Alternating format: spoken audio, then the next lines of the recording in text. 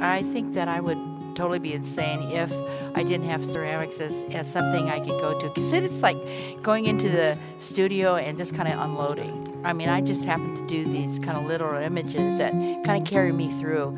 And that's kind of my thing about how to control probably my my life. I made some molds of this cat, and I used bandages, plastic bandages, so I could make them really light. I was telling Lauren about just we can use epoxy resin to back the molds up. I have absolutely no compunction about gluing things together. Glue is a material.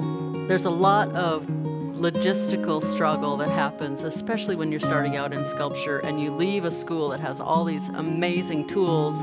So then you have to start looking around at the people you graduated with. You have to look around at people who are doing what you want. And what can you give them? What can you trade them if you don't have any money for access to the things that you need? I came from a pottery background, and I'm very proud of that. I'm very proud that I'm in ceramics.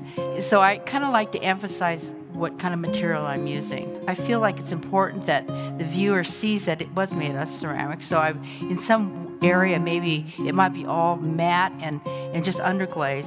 But then what I want to do is I'll introduce, say, some shiny area to show that this is a glazed surface and it can't be anything but clay. Ceramics is pretty demanding. You have to be kind of a little bit, weird to be in ceramics. And one of the reasons I say that is because you kind of have to get through all the techniques and firing and learn all those things in order to come up with something you feel kind of confident about.